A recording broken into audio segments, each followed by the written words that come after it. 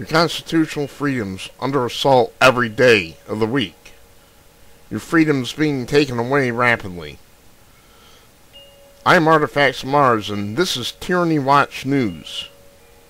Together, we will explore the issues and the assaults on your freedoms, our failing schools, the incoming hordes of illegal aliens, and we'll find ways that we can stop this and return America to its greatness. I'm Artifacts of Mars.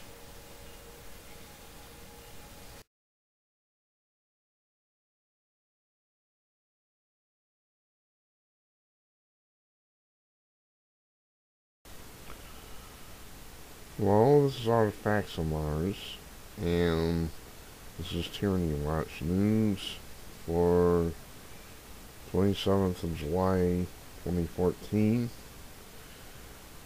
We're going to start off with news of the invasion. In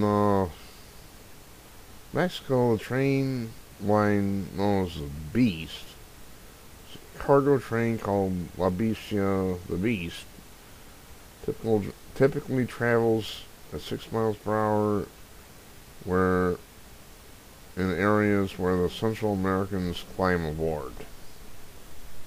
Now, gee, that sounds a little accommodating to me.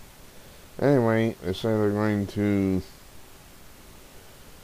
speed it up to 18 miles per hour to discourage the illegals from hopping on the train and heading into the U.S.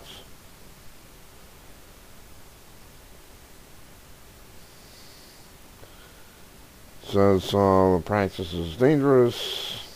The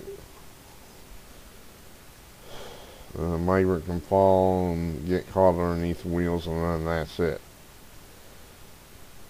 Yep. Alrighty, Barack Obama is apparently planning executive actions on immigration after the summer, according to Christian Science Monitor. President Obama will go ahead with a very significant executive action on immigration after the summer, a move that may well trigger impeachment proceedings against him, senior Obama advisor Dan Pfeiffer told reporters on Monitor Breakfast Friday. The president acting on immigration reform will certainly up the likelihood that Republicans will contemplate impeachment at some point, said Mr. Pfeiffer, who has been at the White House, at the Obama White House since its inception. A lot of people in Washington laughed off Sarah Palin's call to impeach the president for an executive overreach. Pfeiffer said, but I would not discount that possibility. Yeah. Well, if he tries to turn this into one big megalopolis country, yeah, he's going to get thrown out of there. I mean, I've seen another report where it said that a new southern border is the southern border of Mexico with Guatemala. I think I'll try to find that report. We'll put this on hold.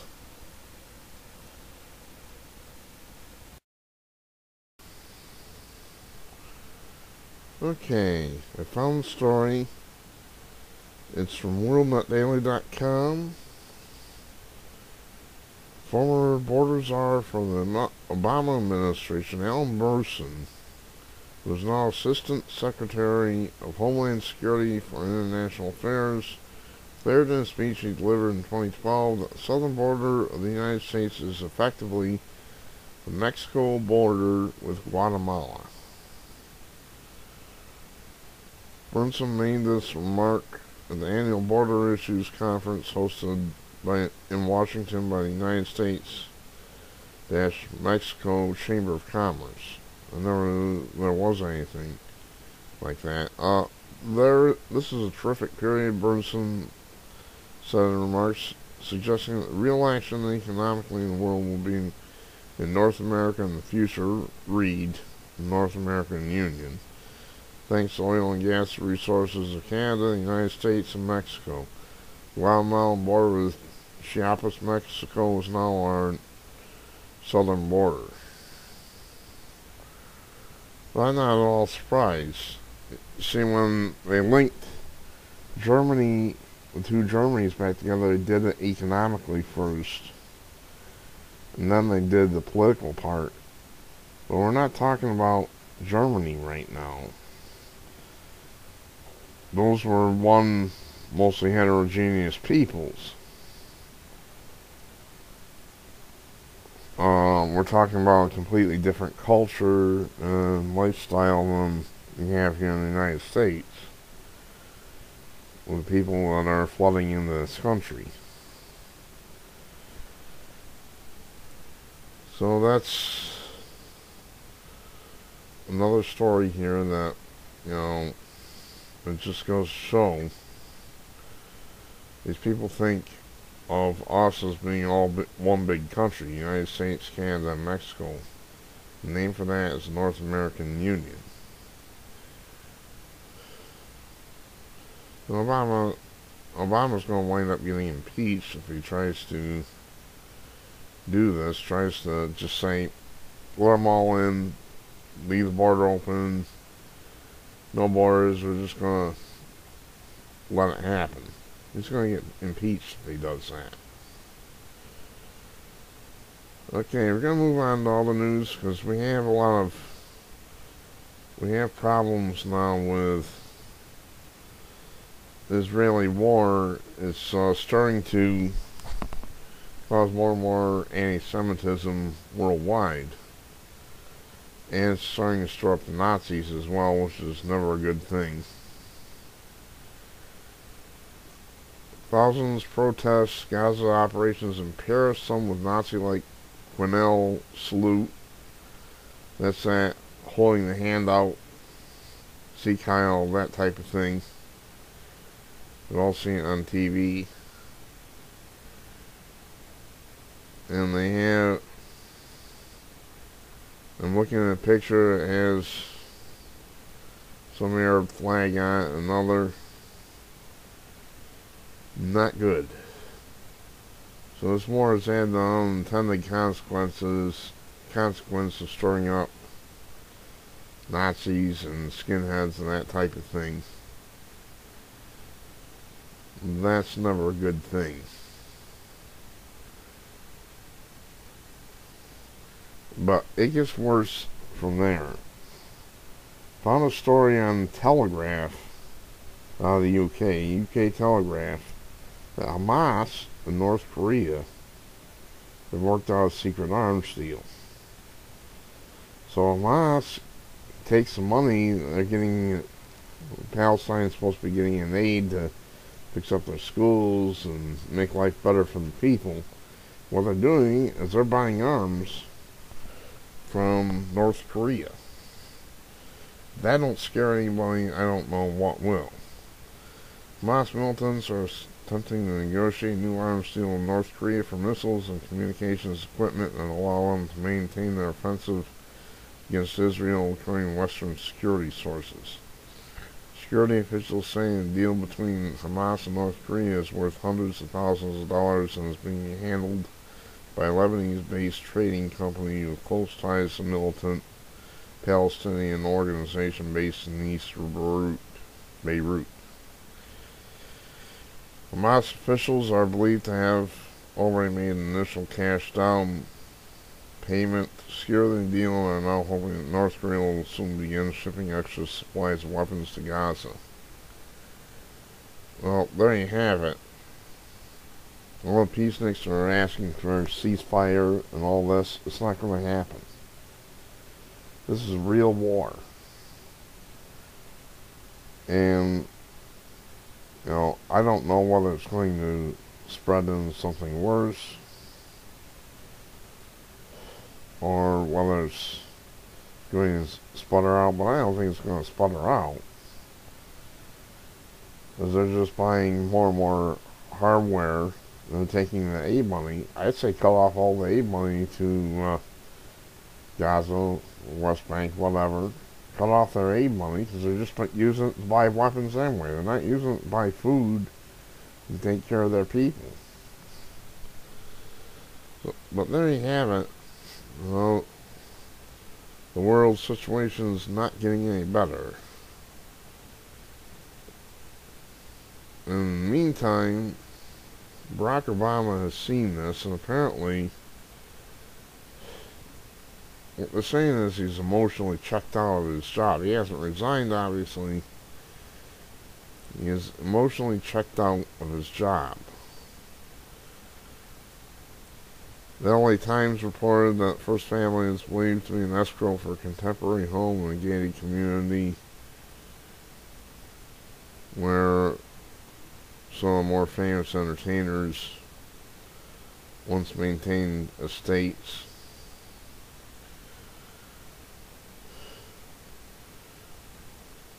Americans don't solve problems, according to George Santayana.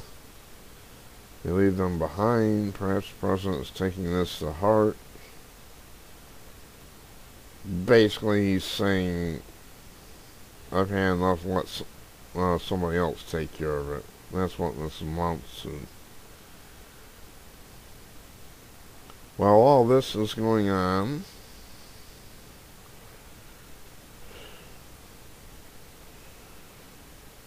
just an interesting side note here. This has been the coolest summer in U.S. history, according to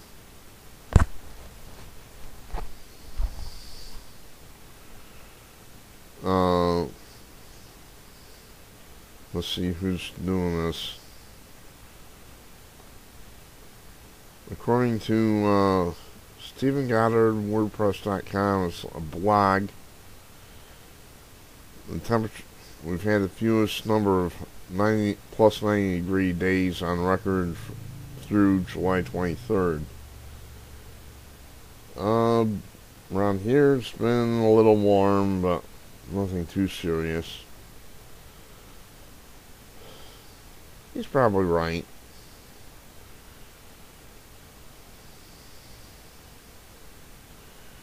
Apparently he's got a whole bunch of different blog entries here on the climate, and he's not favorable to the global warming people. I can tell you that much. I'm looking at his blog right now. So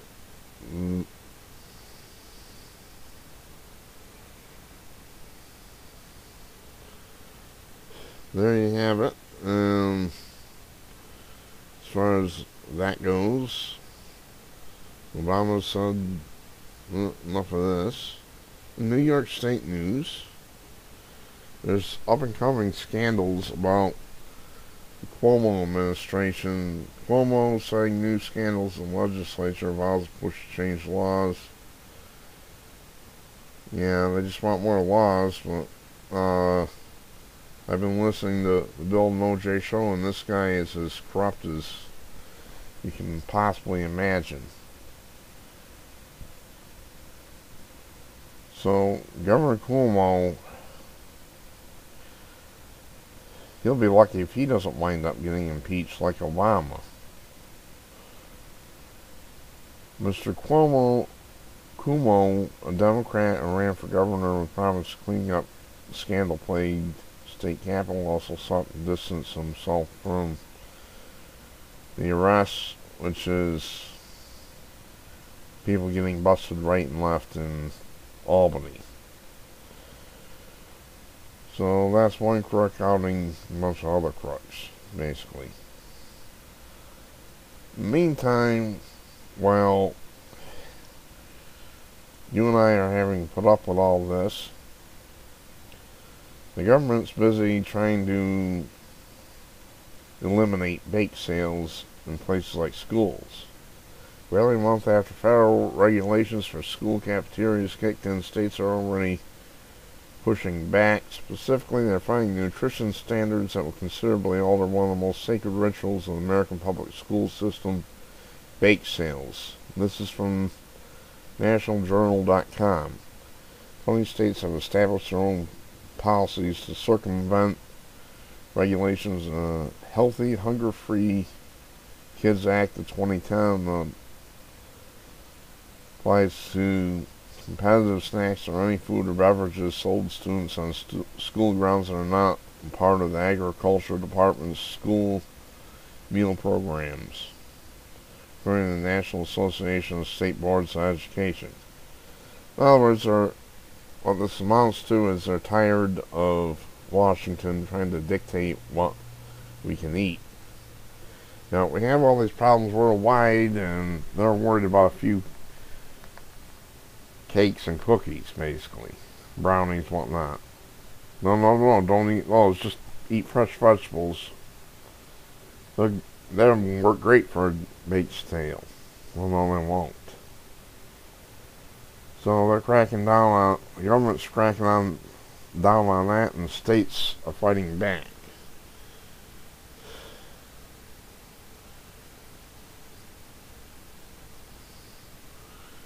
Well,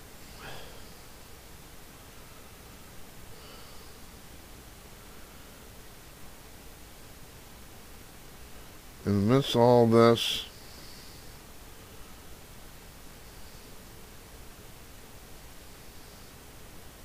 we're going to do the DILGAF section. DUI suspect pulled over while driving lawnmower. DILGAF stands for Do I Look Like I Give a... Well, you know. Garden City, Colorado, northern Colorado man was arrested on suspicion of DUI. But it was what he was driving that makes this case unusual. He was driving a lawnmower.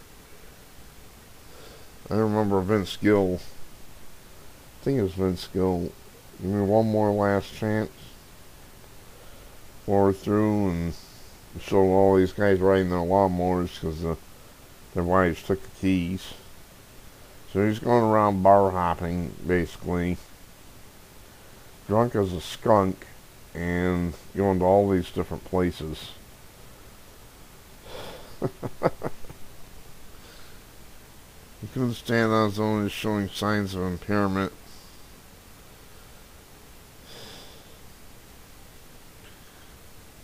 He claims that he was not using the lawnmower to get around but take care of overgrown weeds. Well, no sympathy here. If you drive drunk, you're in trouble. But this is kind of a new one. Drunk driving on a lawnmower, running around town. Totally soused and bar hopping. It's funny when you see a movie video and it turns out to be something that actually happens. I'm Artifacts Mars. Thank you for listening to Tyranny Watch News. Your country is in a soft tyranny. The waters are wide open. We're in trouble. We need your help. Get involved. Melt down those phone lines. Your congressman's office. Give them no rest, no peace. Do something. I'm Artifacts of Mars.